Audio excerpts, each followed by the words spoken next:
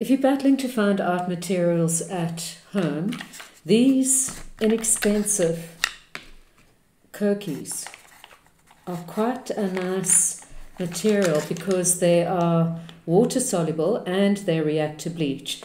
So what I'm going to work with is these kokis. I've got a little bit of this normal household bleach in this little container. I've got this brush that's hard, but instead of using this brush, you could use earbuds or Q-tips if you're American. So I'm just going in a little bit closer. And, you also need water. So you need some water and you need a paintbrush to apply the water. So first I'm going to get this koki and just work in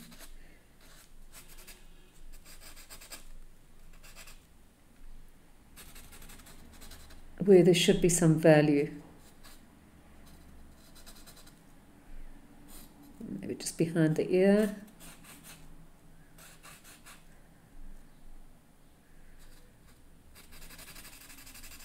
Okay, and it all looks ridiculously harsh.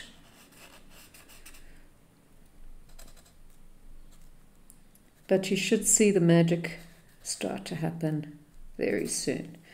Okay, so you pick up, don't confuse your bleach and your water. So here's my little water tub, and I'm picking up water, and you can see immediately that koki, these really cheap, dodgy karaoke joy kokis, are starting to behave like watercolour.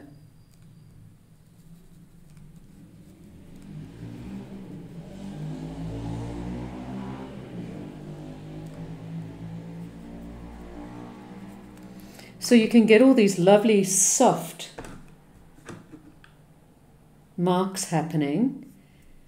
So once all this dilutes, you will get all those. So while it's wet, you can also, if you want to, you could wet the surface with water. Okay, I'm wetting the surface. And then you can draw and you will get a more smudgy, you won't get a definite mark. It might just destroy the kokis, but let's hope not. I don't think so.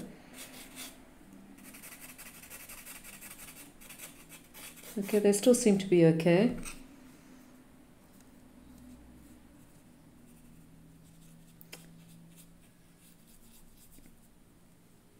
But what's also quite nice about these kokis is that they react to bleach. So if I put, okay, let's put some marks down here.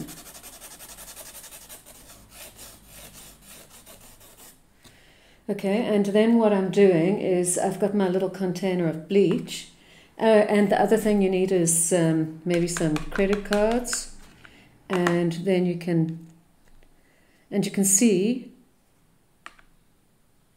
the kokis are reacting to that bleach.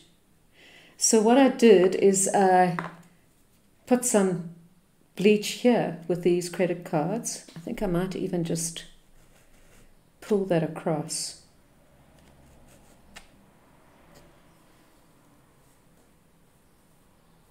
And the bleach seeped into the drawing that I had done there. I just like what the bleach does. Water might actually do the same thing.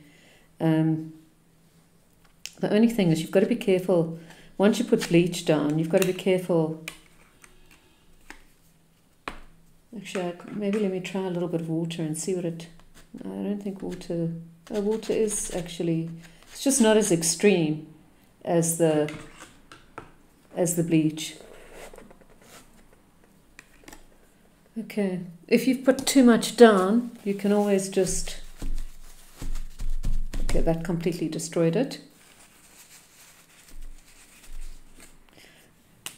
Okay, but the point I'm trying to make is that these almost become like substitute watercolor paints, and you can build up your drawing with them. Just one thing to remember when you are finished with an artwork and you've decided you want to keep some of the bits that you've done, then find some hairspray and put a light coating of hairspray, even 2 coatings of hairspray, and it will seal everything in. So I quite like these scribbles that I've done, so I'm probably going to spray this area so that when I work over it, it doesn't actually disappear.